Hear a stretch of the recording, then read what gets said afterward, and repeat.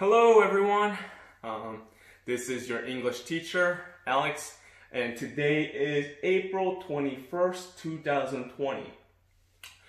In our last video, we finished Unit 6, and Unit 6 was about daily activities and how to discuss daily activities with time.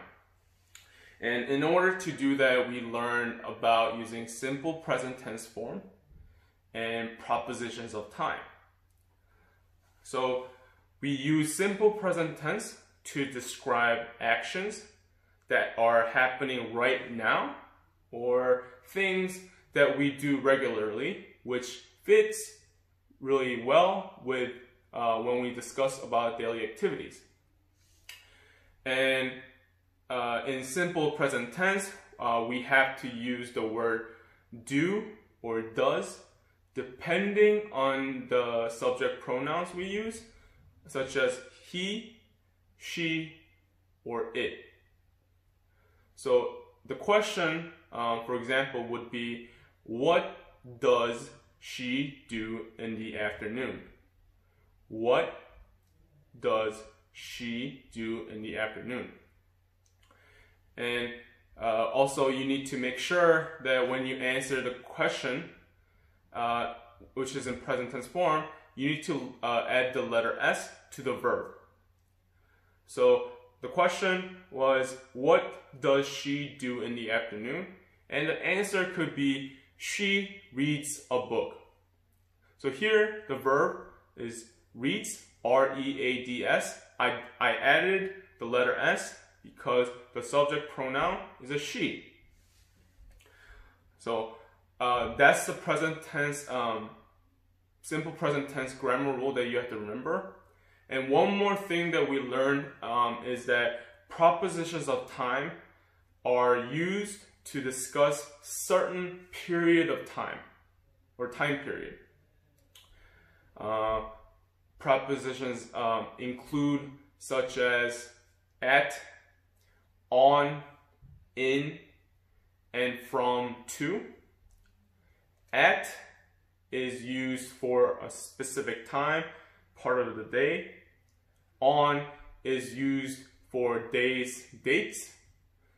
In covers month, years, seasons, period of time, and part of the day, but part of the day longer than the one used in the proposition at. And finally, from to is used to indicate start of the time and end of time. So it could be from 9 a.m. to 10:30 p.m. or it could be from Monday to Friday, right? And that's pretty much what we covered in Unit 6. So since we are done with Unit 6, we will begin with Unit 7. And Unit 7 is about shopping. In general, I believe that everyone knows what shopping is all about, right? As a warm-up, I'm going to ask you two questions, which can be seen on the whiteboard here. So number one, where do you go shopping? Where do you go shopping? Number two, what do you buy when you go shopping? What do you buy when you go shopping? So I would like everyone to first pause the video and try to answer these questions on your own. Once you're done, resume the video and I will share my answers with you. Okay? Okay, great.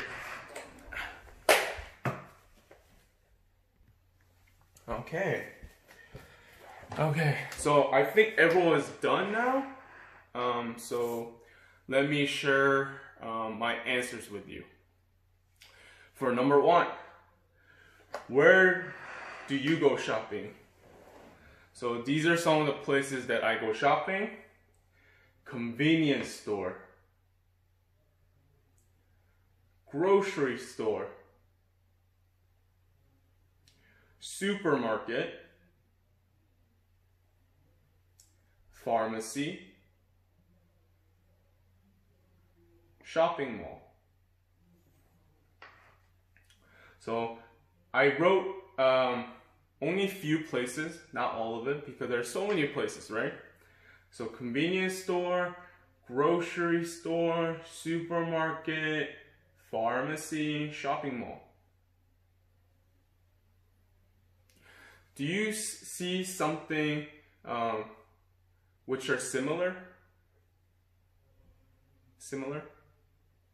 So here, the place convenience store, grocery store, and supermarket are actually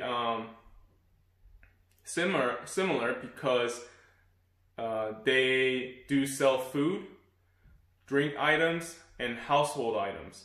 Okay, but the difference between them they're different in terms of scale and the specific products that they sell, right? So in terms of scale, so as we go down, so convenience store to supermarket, the scale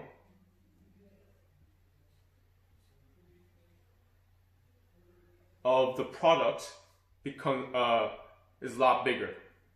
So a good comparison would be a regular gas station and Costco, right? In a gas station, they usually sell food and drink items. We call that a convenience store in the gas station. And then there's Costco. They sell food, drink items, household items, and they sell electronics, bunch of appliances, and so many things, right? So there are more variety of items being sold in a supermarket compared to convenience store. And another difference that you can kind of remember is that usually convenience store is open late, right? They don't sell many items, but they are open for a long time. While supermarket usually closes around 10, right? But they're not 24/7. Okay, and then pharmacy, everyone knows what pharmacy is. That's where we buy medicines. And shopping mall, a good example is Lenox Mall in downtown Atlanta, right? So these are the places that I would go shop, and you would go shopping. For number 2, so what do you buy when you go shopping? What do you buy? So for me, the things that I buy when I go shopping are food, books, medicine, clothes, sporting equipment, electronics, kitchen appliances, right? And then you can say for guys, we don't buy as much other stuff. For example, I know you might say purse, dress. I mean, they're all kind of including clothes. Sporting equipment, golf, tennis racket, baseball bat, what else? Swimsuit, electronics, we have smartphone, laptop, computer, kitchen appliances, pan, and pot. Food, we have vegetables, meat, fruits, and books, medicine. Yeah, so these are some items that I would look for or I want to buy when I go shopping. So is it pretty similar to yours? I hope so. Or anyway,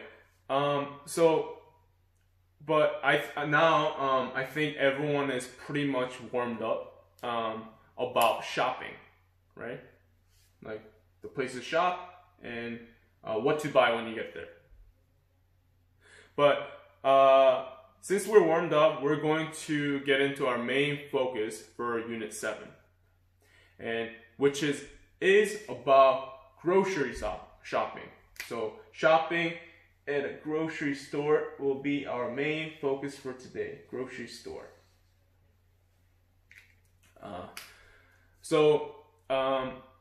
What are some words that come into your mind when you hear grocery shopping?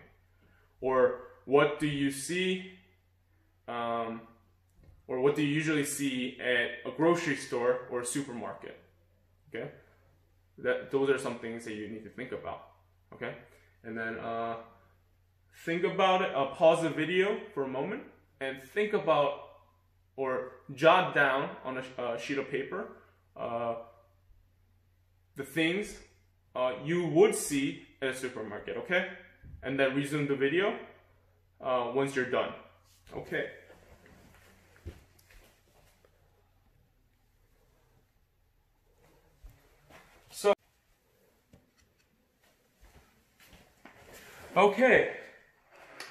So as I said before, our main focus is grocery shopping. And there's some words that comes into my mind when I go grocery shopping are shopping cart, basket.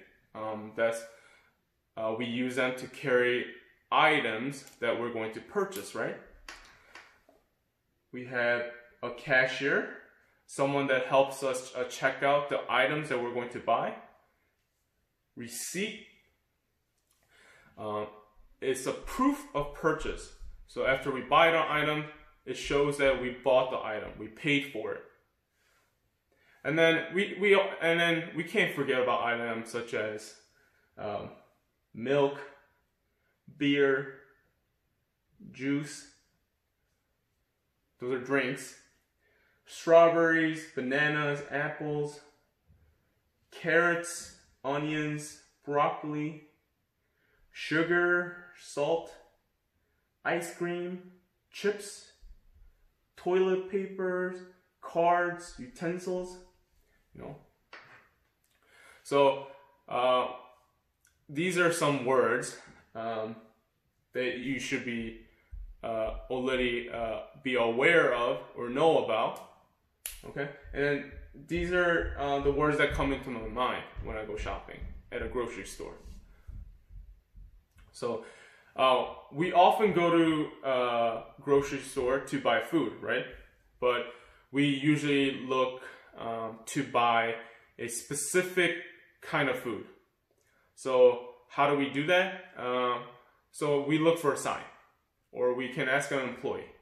But if I'm going to cook a steak for dinner tonight, I would go into grocery store and go to a meat section to buy a ribeye or sirloin. Ribeye and sirloin are parts of the cow that people usually cook to make a steak. So as everyone can imagine, grocery stores is actually organized and sectioned to a different area within the store. So I listed the aisle into aisles and sections. So aisle and section, that's how they're divided in the store. So we have an aisle or section for dairy. Dairy is for milk, yogurt, cheese, anything to do with animal milk. Okay, cheese is made of milk, yogurt as well. And produce, we have produce section. Produce, it means fresh vegetables and fruits. So whenever we are looking to buy vegetables such as carrots, onions, or broccoli, or etc., we are going to look for a produce section. Okay, and same thing as the fresh fruits. And then we have frozen section. Frozen sections are where we buy pre-prepared food, such as frozen pizza, right? They're already prepared but frozen. Nuggets, we can just fry them when we get home. And then ice cream, you know, those are frozen items, and you don't want it to melt, so it's going to be in the frozen aisle. Bakery. Bakery's aisle or section is where you get bread, muffins, cakes. And we have deli section or aisle. This where sliced meat and cheese for sandwiches are sold. And also you can buy other food items as well. And then we have an ethnic section or aisle. This is where we buy international food items. So typically in America, it's an American store, so you're not going to see Korean food or Chinese food, or Korean food items or Chinese food items or Mexican food items unless we go to the ethnic section. And then that's where they're going to find such as rice, ramen, right? And then we have general merchandise section, and that includes such as drugs and personal care products. It could be hair, it could be facial product, it could be shampoo, and then shampoo, conditioner, soap, or it could be I didn't list it here, but it could be toilet papers as I mentioned here, or any utensils, pens, or pencils. And then drugs, just any medicine, right? Like Advil, Tylenol, you know, bandages. So I think these are some useful words to remember when you go grocery shopping, right? If you want to find the product that you're looking for. So going back to the steak scenario, if I want to buy a ribeye, I will look for a sign or ask an employee where the meat section is, right? So now another thing that we have to think about when we're shopping is the price, right? So I wrote some prices here for oranges, bananas, milk, and potatoes, right? So let's take a look at this. So these are symbols for $, cents, and pound. So I'm going to ask you, in this here, how much are oranges? How much are oranges?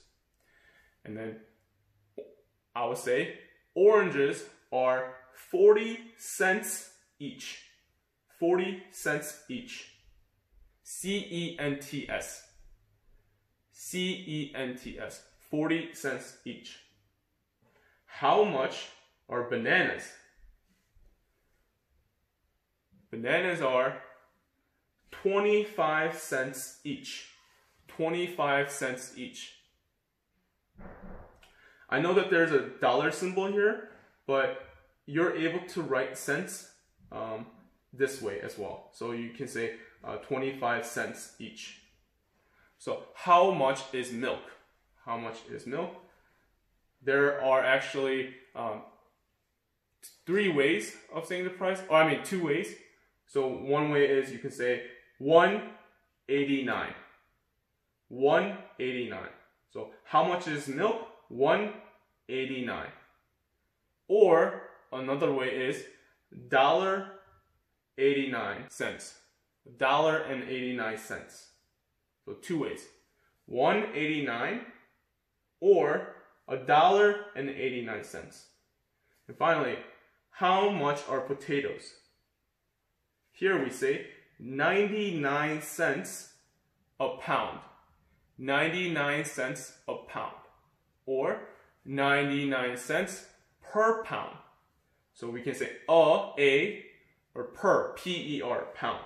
This is a symbol for pound. We're going to do more exercises for these in part 3 of today's video. Okay, so for now, that's it for this video, which is part 1. I want you to complete Unit 7, Lesson A exercises on page 84 and 85. Okay, complete Unit 7, Lesson A exercises on page 84 and 85. And I'll go over the exercises in part 3 of today's video. Okay? Okay, thanks for watching.